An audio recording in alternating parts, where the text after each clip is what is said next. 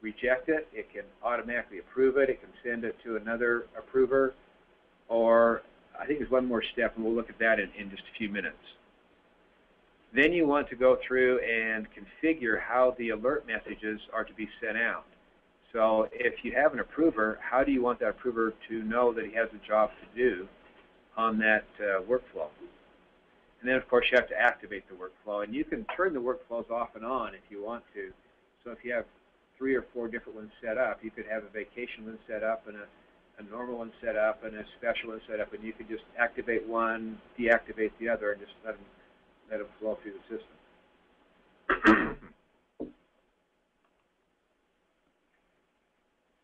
So let's go ahead and look at see what this looks like. Again, here's a list of workflows, and we're going to go ahead and set one up.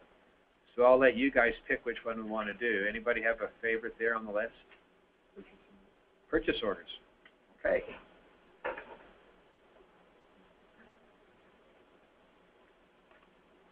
Now I might want to explain something here, so when you see me jumping around a little bit, you'll know what's happening.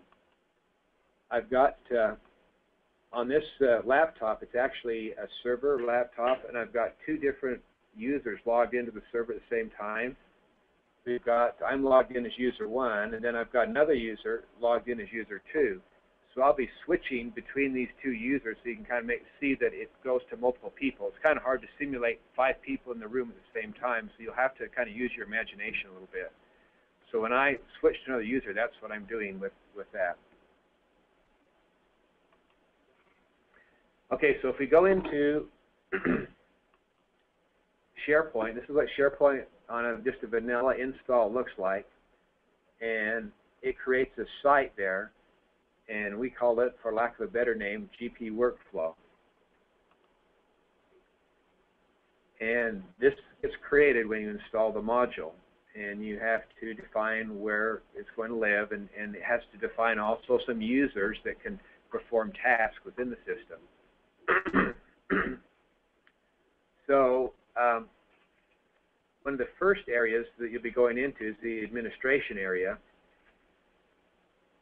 and we'll select a workflow type to use, and this is where you actually define the manager or managers for the different workflows. So in order for the workflow to be in use, you'll have to say that it's going to be in use, and this is that the select workflow types to use, and these are the document types, and then this is the managers or manager that would be associated with this individual workflow. Now, to make things easy for Dick, I didn't want anything to go wrong. You know how everything goes wrong when you do a presentation. I just made these 2 users the manager for everything, so we should be able to work without any problems here. So for a smaller company, you may have the manager being the same person as the administrator. Now, when you put a user in this position as the manager, what SharePoint does, it actually puts these users in internal SharePoint groups. So these groups are how the security works. So you don't have to do a direct security. It takes care of it in the background based on where you place the individuals.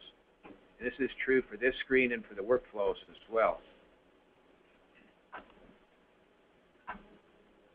So we're going to go back to administration, and we've got a purchase order approval workflow available. So what we're going to do is we're going to deactivate this workflow and create a new one so we don't have 2 of them. Now, I think you can have 2 workflows on the same area if you wanted to, but we're just going to deactivate this one so you kind of see what we do from scratch. Okay, we're going to do a new workflow, and it gives us our types we want to work with here. So we're going to do a purchase order, and the first thing we want to do is give it a name, and we'll just call it the Lunch and Learn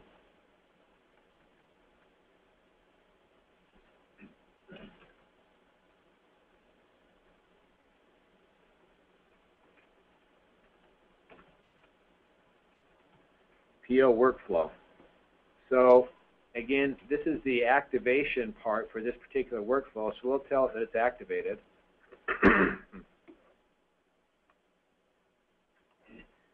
And then here is where you can select the originators. So right now it's saying that any user who creates a purchase order, we want to activate this workflow, but you can specify it to a user or group. Now these users or groups are Active Directory users, they're not Great Plains users, so it keeps track of it by the user that's logged on to the PC. Which means that you can turn around and give access to Active Directory. You don't have to. Exactly, yeah. So that, roots and yeah, that would be really the best way to administer that. So for right now, we'll just say that any user, so anytime we do a purchase order in Great Plains, it's going to activate this workflow. Now, if you want to add some individuals to have read-only access, you'd add them here. And you can add one or more users or groups, and they'd be able to see the documents, see the workflow, see what's going on, but they can't act on them. So the next thing we would do is add a workflow step or steps. And we'll just call this about the same thing here.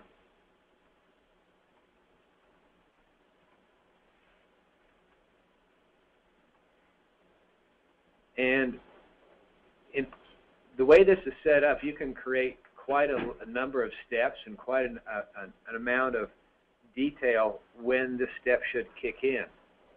So right now, we're going to say this is the first step, but if you have multiple steps, you can insert in between two other steps you already have, or create a Y, create a W. You can create all kinds of different workflows here, and we'll look at some examples of those.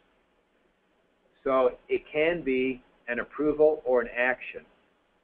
So if it's an action, you'd put in the name here of what you'd want the user to do first, and when they've completed the action, then it would go to the next step. But to make this simple for right now, we're just going to make this an approval step. Now this is where you get a little creative with the step itself. So right now it's set to always fire, but you can zero in on different types of criteria in order for the step to fire. So you've got a number of different columns here for filtering. So you've got aware and aware not, and it's got fields that are related to the document or the master record you're working with. So you can use any number of fields to limit this step or to filter this step. And you can stack these steps as many as you need to make this workflow work the way you want to. So you could say where the vendor is equal to and put the vendor here. So you could really specify it down to a particular vendor if you wanted it to. So once you've selected your item, then you've got this logic available to further define and filter the step. And then after you set that up, you also can move to the next step if the conditions aren't met to require approval for this step. So that means if it doesn't fit, it'll skip that step and just move on to the next one. So you can create 4 or 5, 6 different steps that it'll just skip if it doesn't require. So if you have 6 vendors, then you could set all 6 of those up. But for the purpose of this demonstration, we're just going to say it's going to be always require approval. So the next step here is you can identify the approvers. And so and this is again looking at the Active Directory, so we're going to say that we want GP Workflow user to be the approver on this. Now if you have more than one, an approver pool, you can select one of these other options. So you could have the majority must approve or all must approve. So again, you design the workflow how it fits your company. And this is where you set the time limit. So, right there, On the Active Directory, if you choose GT Workflow and you have 3 people in that workflow, in that Active Directory, any one of those 3, the way you have it set up, only one response needed to sign that, right? I believe that's correct. I haven't tested that scenario, and I'd have to make sure and just test it once to give 100% on that, but that's the way I understand it. There was nothing specific in the manual for that part of it. So sometimes, you know, Great Plains, we have to kind of venture out and figure out if it's going to work or not. Okay. I'm sure you haven't had that at your installation, but, you know, every once in a while we run into that. In that scenario, the GT Workflow would actually be approved. That's right. This is a user here. This is just Sorry. Yeah, but if we had a group, that would be. And that would all, and again, the Active Directory is signed within SharePoint that has access here, or you just go straight to Active Directory? Straight to Active Directory. So part of the installation, and if you want to go further, we can ask Andy on this, is creating that link between SharePoint and Active Directory. So you determine how long this approver has to work on it before we go into escalation. And then at this point, we have, okay, send copies to who when things happen. Okay, so right now, this is the person that's going to approve. So when it gets approved, we want ourselves to know that it got approved, because this is going to be the user that does it. So we're going to want an approved copy.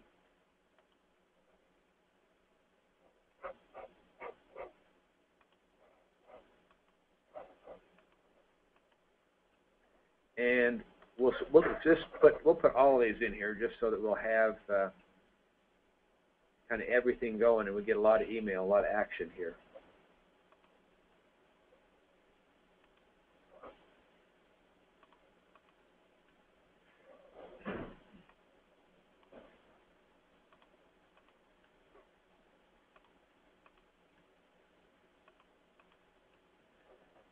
Okay, so you can see the different steps that can happen to this document as it starts to the system. So either it can be approved, it can be, and this is the first step when you actually assign it to be approved. If the approver requests a change, if the approver rejects it, if the approver delegates it, or if it gets escalated due to inaction by the specified time period. These are all conditions that you can configure alerts to happen. So we'll go ahead and save that step, and again, you can have as many steps as you feel comfortable with on that workflow. So now we've put our step in. We go down to the next part of it, and we want to always require at least one approver. If you don't check that box, it won't go through the system because it doesn't require anything to happen. So you need to have that set up. And then this is the area that if the approver who's set up, excuse me, submits his own document, who should it go to instead of himself? So you don't have the, you have a little bit of accountability here. So in this case, we'll leave that blank for right now. And if you want to allow delegation to happen on this workflow, we put that in.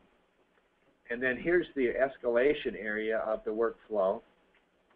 So when a step is overdue, what do you want the system to do? So we can take no action. We can automatically delegate it to the next approver. So if you have 4 approvers in the pool or in the steps, they'll just move to the next one. Or you can have it delegate to an escalation approver. So if somebody's not doing their job, you have one person oversee it and make sure that something happens on it. Or you can have the system automatically either approve or reject this workflow. So, and then the next section is how we're going to do notifications. So we can send a Microsoft Dynamics desktop alert, and we can also configure how the emails are to be sent. So you can don't send emails. You can send an immediate email. That's how we're going to set it up.